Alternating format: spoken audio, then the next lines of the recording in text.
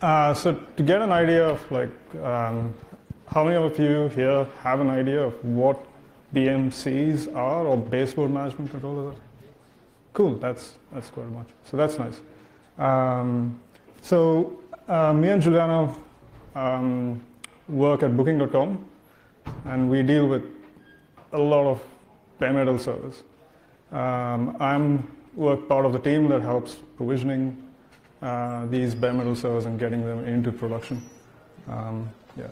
Yeah, and our presentation is bmclib, and the idea is to have abstraction layer between all the different BMC vendors. Yeah. So to simplify things and just make it accessible, the idea of a BMC is that it's this device that sits alongside your server.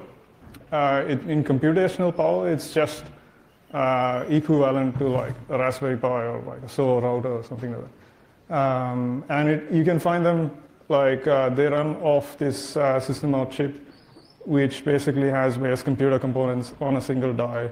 And you find these on servers and chassis and switches and JBoards and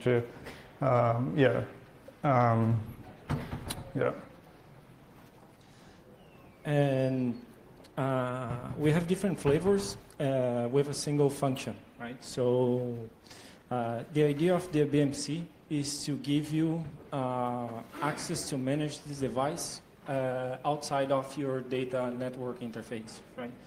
So out-of-band access to server switch JBods, last resort to power cycle reboot and hard reset, IPMI, VNC, IKVA, serial console, inventory information, hardware locks, and it's now becoming a bit more important with ILO 5 because it becomes a root of trust, right? So now also you can sign your firmware and make sure that it's only running an accepted firmware for that given hardware. Yeah. So to look at like the most common BMC chip this is the from AS Speed. This one runs in a lot of Submicro and Quanta servers, and it basically has very simple functions, like it's got 400 megahertz CPU and just some RAM and some inbuilt VGA capabilities, and it also has its own NIC, which provides like out-of-band access. So, but what's special about this thing is that it has access to like the main board. It's able to speak over the PCIe bus to a lot of components, and then I2C and SPI. And it also is able to interact with the network cards directly, so it can receive packets and send packets. Yeah, and about BMC, right? So what are the standards? So everyone knows about our PMI. It's old, it's useful, but it's buggy. And although it's a standard, not all of the vendors follow the same standards, right? So you always have extensions and so on. It also means that you will never have the same behavior when you're calling things across different vendors. And there is SSH, right? So we will talk about it later as well. So when you talk about SSH to BMCs, there are no standards. So each vendor can implement the function with whatever name they decide, and you will need to figure out what you need for each one of these vendors. Web interfaces, they are slow and buggy. So for instance, one of the vendors that we were testing, when you try to open the remote console, if you are using Firefox, it would destroy your machine. You would throw up to the hell and make you reboot. So this it gets interesting, right? And now there's something that's coming that it would help, right? So it's like an improvement over IPMI, that's Redfish.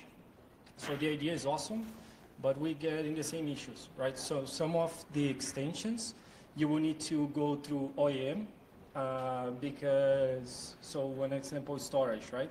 So if you are using IPMI, the storage extension, but your vendor doesn't offer the standard one, right? So they will have something inside of OEM, and you need to know how to call for each one of the vendors that you have.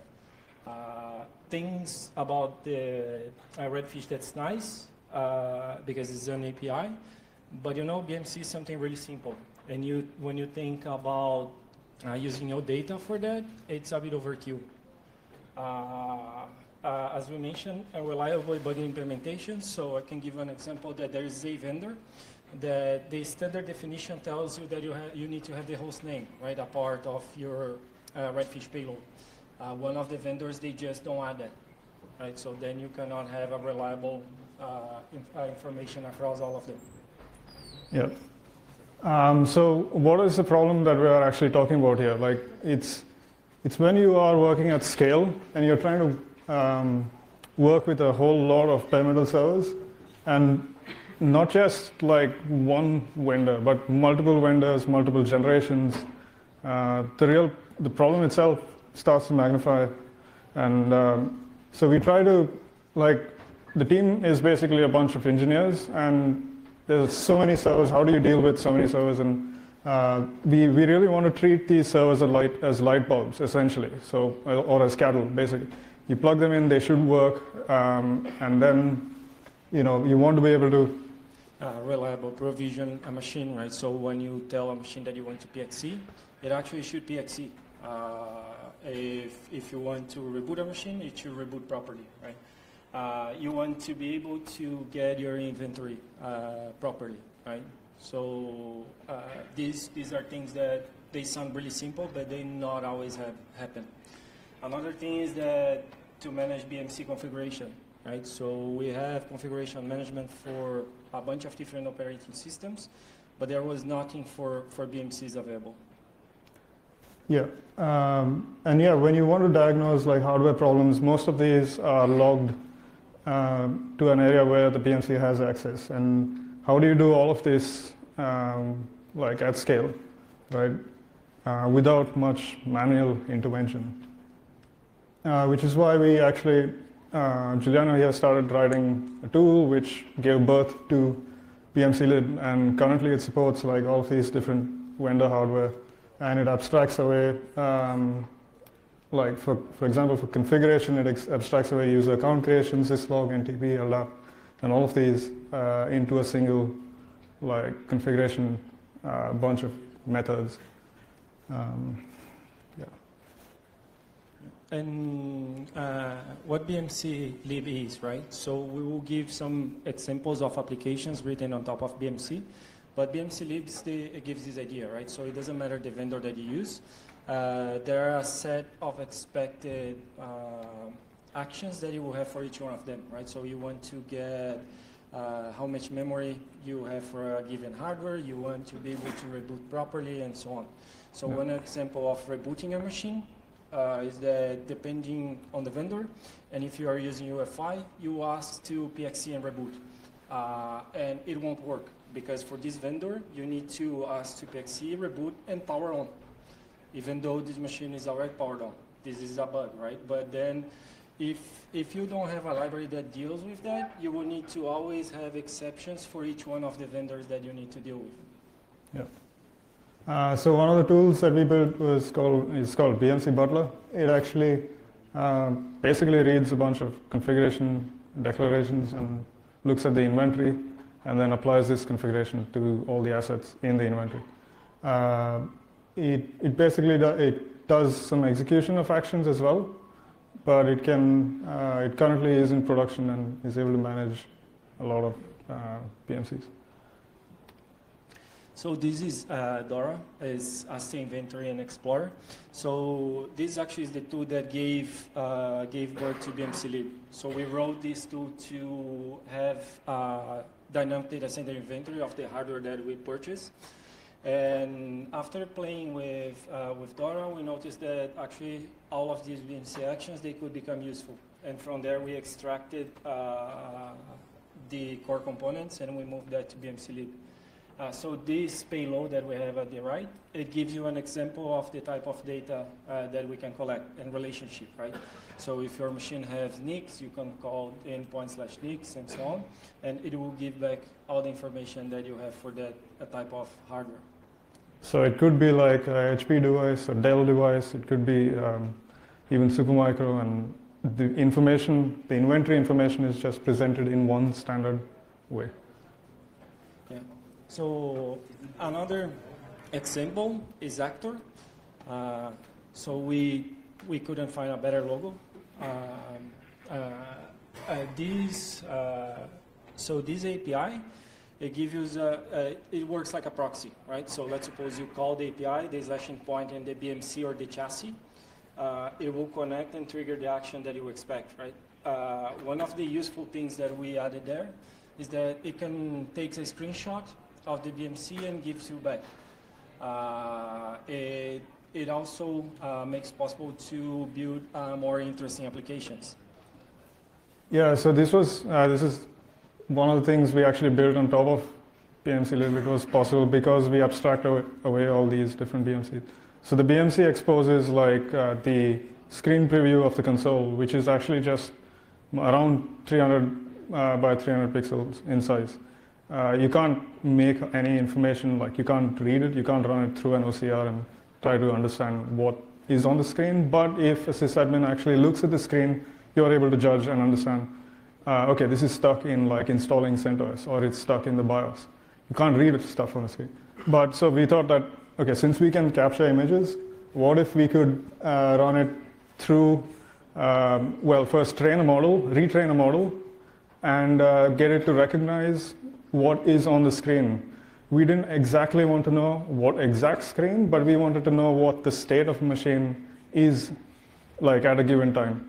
And this was possible because we were able to basically get Actor to speak to bmclib, fetch the screenshot, run it through image classification, and then it's not very clear here, but it gives you the probability of what state of machine is it in. Like, is it installing the OS, is it in the BIOS, or is it stuck somewhere else? So based on a bunch of labels, yeah. A good example of that, so we deal with a bunch of servers, right? Just to log into the BMC and to troubleshoot what happens, it takes from 6 to 8 minutes, right? Because you need to log in, you need to download the Java thing, you need to open and check. And this, it can show in like about 5 seconds if our issue is because someone actually didn't plug the machine properly inside of the data center. Yeah. The way that we cable things, we always know that the out-of-band will work, but data might not be connected properly. And with the OCR, it will tell exactly that there is no media detected. So we know already that someone needs to go and check the physical connection. Yeah, that basically ends like what we wanted to show, but the takeaways here are like bmclib tries to abstract away like vendor BMCs into a single API. And if you are looking to inventorize, configure, update servers, you need to check out the BMC toolbox. We're trying to get more people to actually, who are working with hardware, to see if we can add support for their hardware. The idea is to create an open source library that will force vendors to support that open source library instead of them forcing us into vendor lock-in situations like the Open Manage. Yeah. But yeah, also that BMCs are a fundamental part of the server's lifecycle, so we must manage them at the binary case.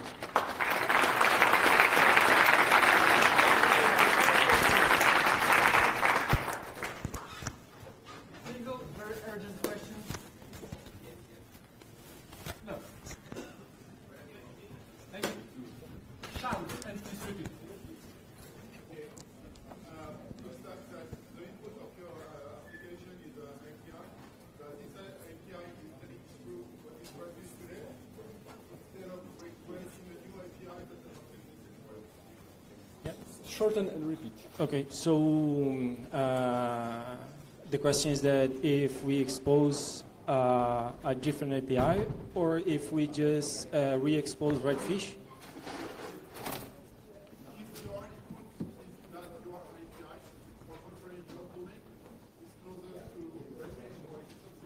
Yeah. So if our tooling is close to Redfish, so what we do is that we trying to find a better way, right? So for instance, if you want to reboot a machine, and we know that it's much more reliable to do it over SSH than over IPMI, we'll do it over SSH, and we'll ensure that it happens, right? So in the end, the API that we expose is not like Redfish. We just expose a library that's written in Go, and you have these endpoints to call. But what we do is that we choose the better way to get the data that you require. It doesn't matter if it's exposed through IPMI, Redfish, or some HTTP parsing endpoints. Yeah, so to just add to that, bmclib just exposes a bunch of functions that you call, say power off, and that works across multiple vendors in a consistent way. Thank you again. Sorry.